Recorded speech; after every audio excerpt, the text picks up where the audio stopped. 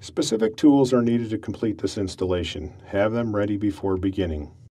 Specific parts are included for assembly. Locate the keys and unlock the drawers. Follow the installation instructions and verify that all parts are included. This tool chest is intended for use in a garage. Maximum weight limit is 1,000 pounds for the cabinet.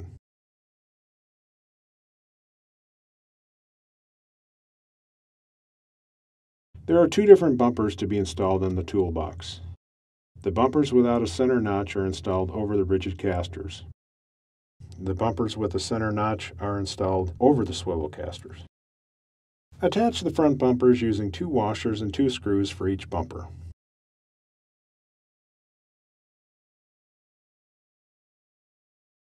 Repeat for rear bumpers.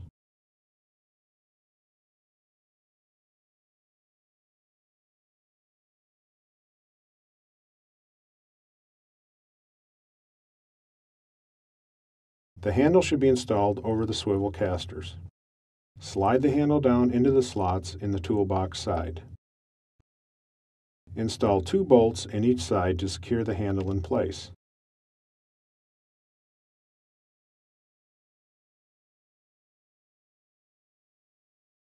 Fully tighten all 4 handle bolts.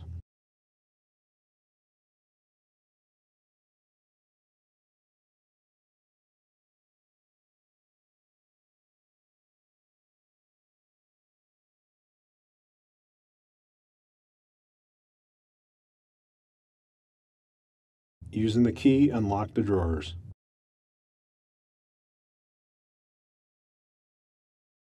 Install the drawer liners to avoid scratching or damaging the drawers.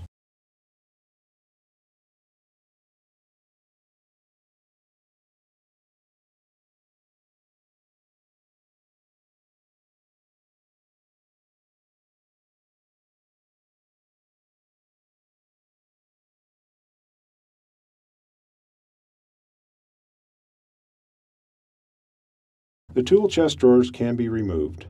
Slide out the drawer as far as it will go. Press the lever down on the left track and lift the lever up on the right-hand track to release the drawer. Pull the drawer out the rest of the way.